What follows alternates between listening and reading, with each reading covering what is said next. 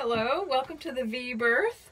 This is the forwardmost room on the boat, and this is our guest room. So we have room here for 2 people to sleep, 2 bunks. There's also a little cushion that can be placed in here to fill the space so that it turns it into a nice big bed. We have lots of storage in this room. As you can see, we've got a few lots of cabinets here. Due to all the storage that we have, we've been lucky that we're able to leave a few empty so that when we have guests, they have a place to put their stuff. But boy, the other cabinets are full of things. So over here, we've got one that's got all kinds of spare parts. And then down below, actually, right here is where we keep extra paper towels and our deck chairs and a little camp table that we use. And this is stuffed to the brim with sails. Hello and welcome to the bunk room. This is our other guest cabin, and you'll notice it's quite comfortable for one person to sit. They can read and just relax in here. And it's also pretty good for 2 if you lower the bunk like that. Now you might have noticed these little clips right here. So those are for attaching lee cloths, and we have them for both the top and the bottom bunk. So when we're offshore and the boat is heeling from one direction to another, the lee cloths hold you in place. And this is also where we store our weights. We use these on Monday, Wednesday, Friday for our circuit training. And we also have some nice cabinets here, which we try to leave open for guests, but we do have a little bit of storage like backpacks and heaters and stuff in there. But generally, it's pretty comfortable for a couple people. And of course, when we don't have guests, we use this space for storing important items like the guitar and spare parts that get shipped in periodically. Now, if you are a guest on our boat and you need to use the facility, you just simply step across the hall, admiring our wall of friends on the way, and step into the forward head. This is our guest bathroom. This one happens to be electric, so when you're ready to flush, you just simply press this button here,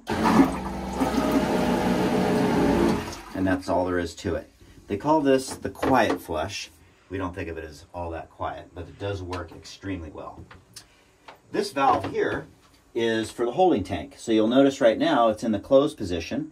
When we go offshore, we move it to open, and that empties the black water and also allows you to use it pretty much as you want. Over here we have the first aid cabinet, still in the process of stocking up all the first aid equipment that we need, but we're pretty well stocked at this point. And then, stepping back just a little bit, we come to the guest shower.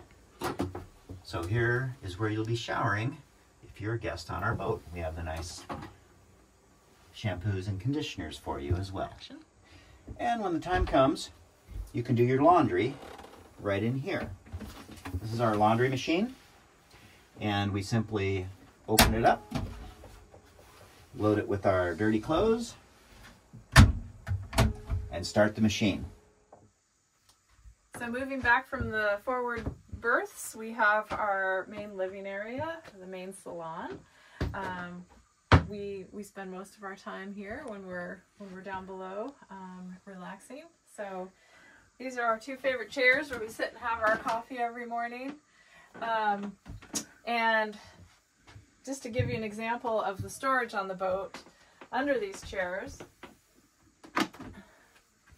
which can tip forward, is more spots for putting stuff. So we've got down there our duffel bags and some spare parts and backpacks.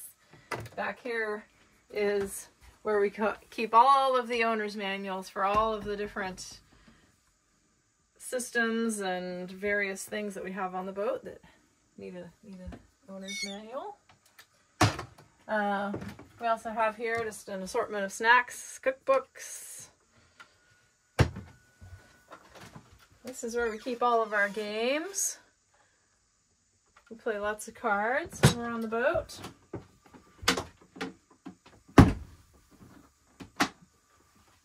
And then over here we have our kind of our couch and our main table. So this table folds up if we want it to be bigger, and that side comes up as well.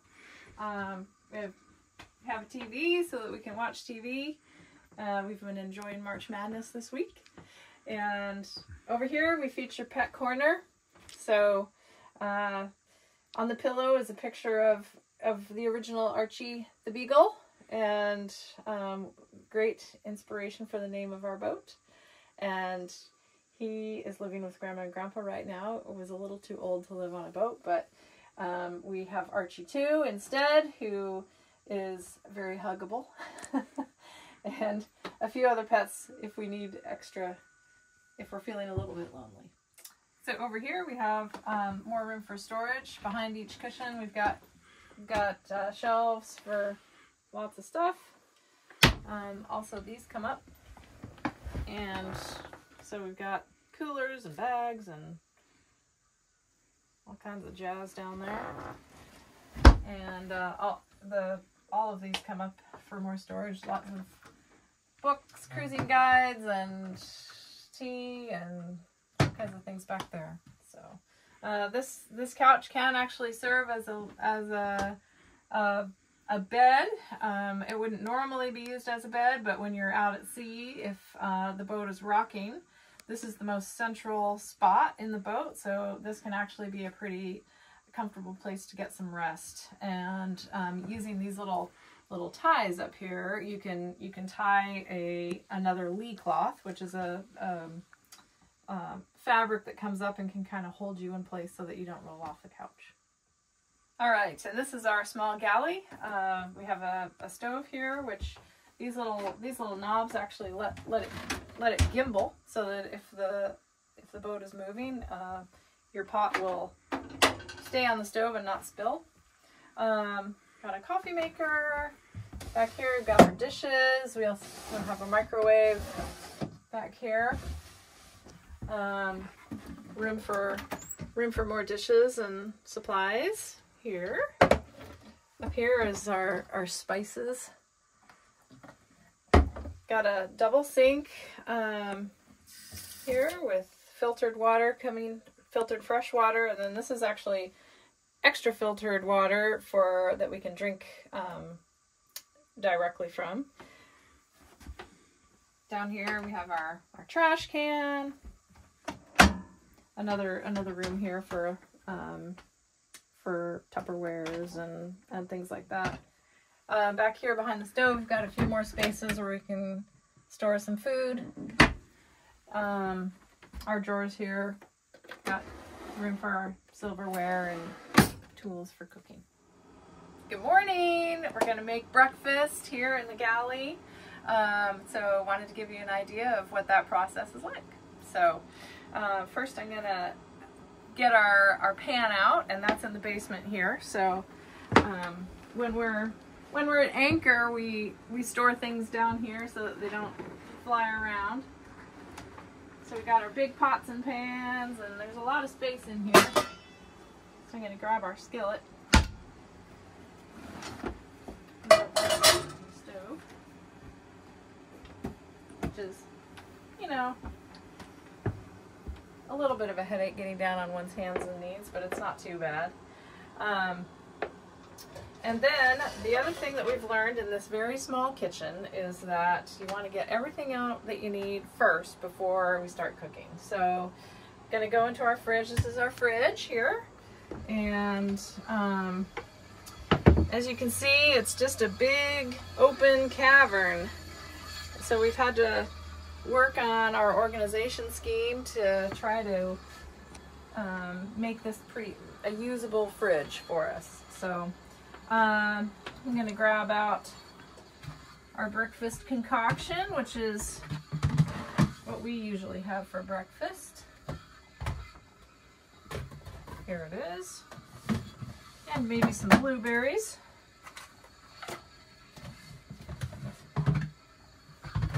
And then we put it all back. Let's see. Oh, and I'm going to get out I'm getting out our eggs too.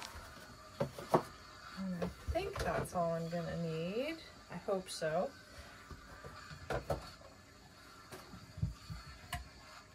All right. And now I'm gonna get ready to use our stove. And so that's a little bit of a process. It's a propane stove, and we wanna make sure that we're really, really safe with the propane.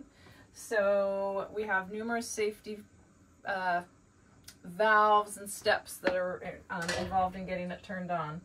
I'm just going to get this out of the way. All right, so the first thing that we do is we turn on our propane solenoid.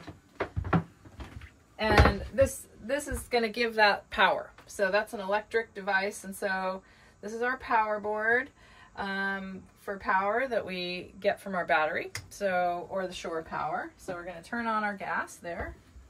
And then we're going to come over here to this little device here, and this is the solenoid itself, and that's basically a safety valve that opens and closes the propane. So we're going to turn that on because we're going to use the propane.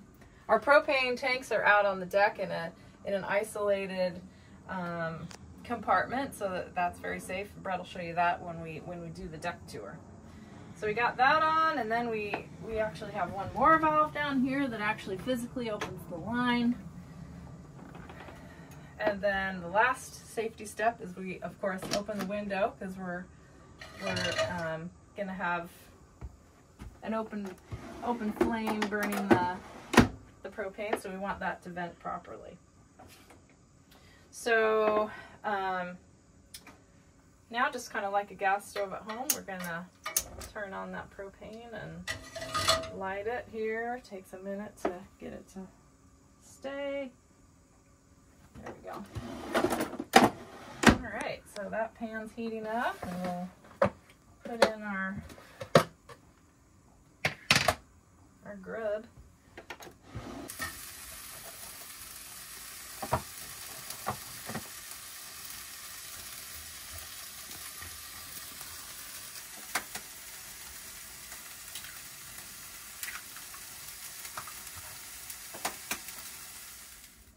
Okay, breakfast is served. Do we have our silverware up there? We do. Okay. And we got our water. Looks delicious. This is our navigation station, but it's also our desk. It's kind of where we do a little bit of work, and we have a nice computer desk here. This opens up for more storage underneath. It's also where the main control panel for the electrical system on the boat, the DC electrical system. We have both 12 volt and 24 volt DC on the boat. These switches here are all 12 volt switches, and then from here on over it's all 24 volts.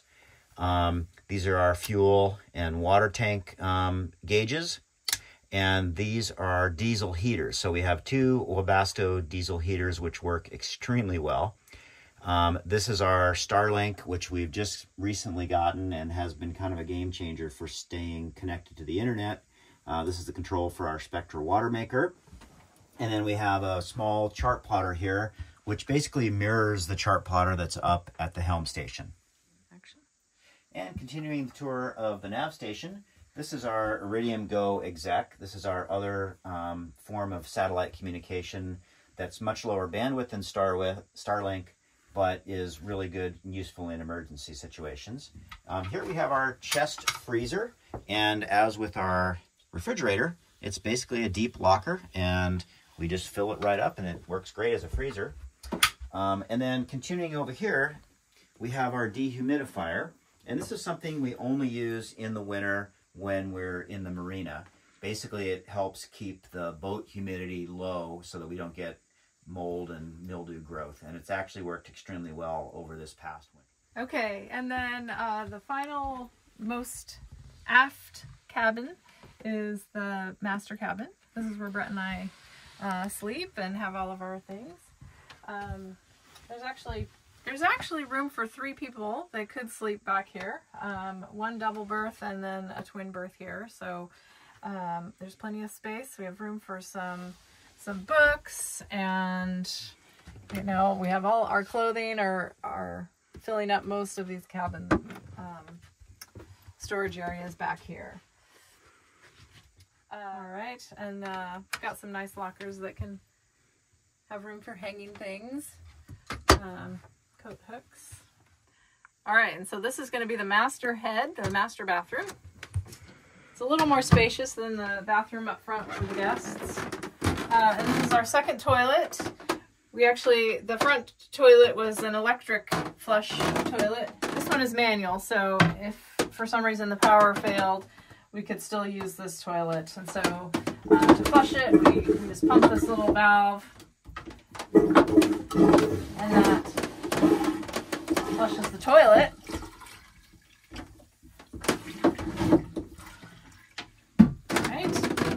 Have a separate shower stall here